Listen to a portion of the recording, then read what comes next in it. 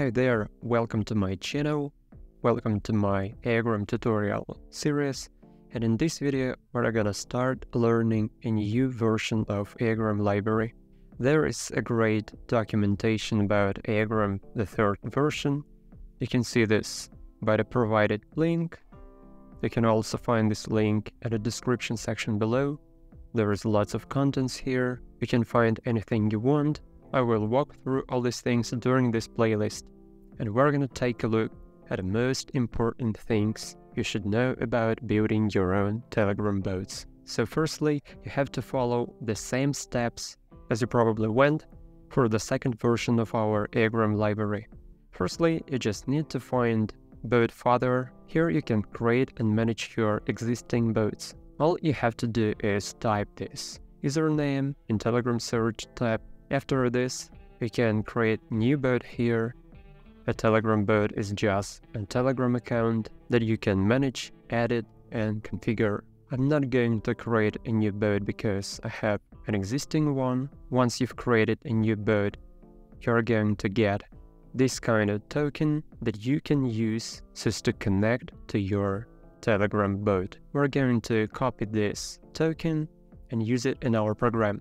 And here, I will create a new file. This file is going to be called like token api.py. You'll be able to find all the lessons in my GitHub repository, and I will leave the link in the description section below. Once we've created this file, we need to declare a new variable. I'm going to declare this variable in an uppercase, like a constant. After this, I will create a new folder.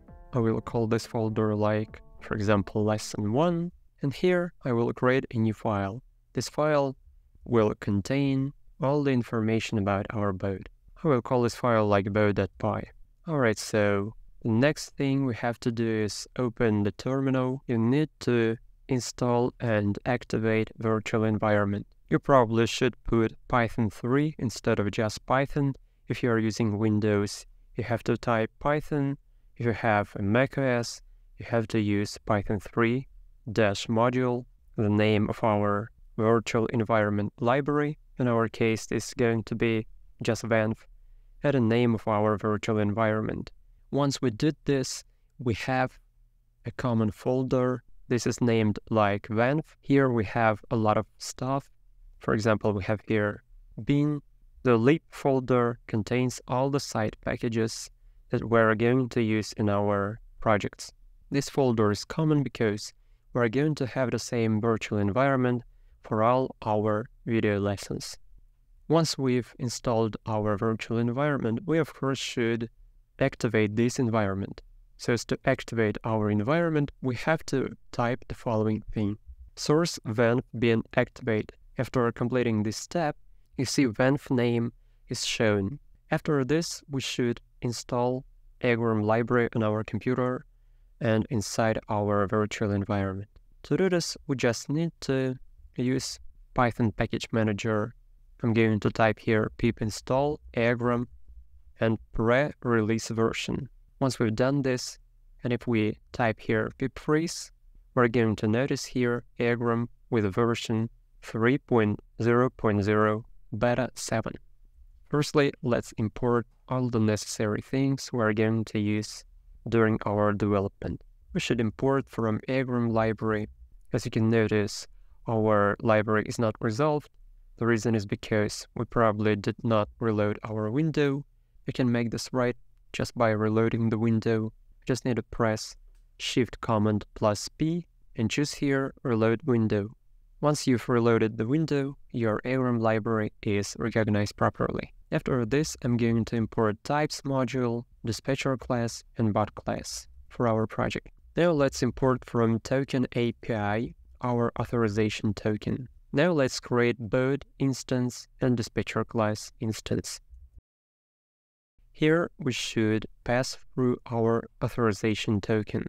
Now let's create a synchronous function that will be entry point to our program that will start the execution of our bot. This is just annotation. This is kind of documentation of our code. You don't have to worry about it right now. We're going to use our dispatcher object and use here the method that's called start pulling. start the polling process.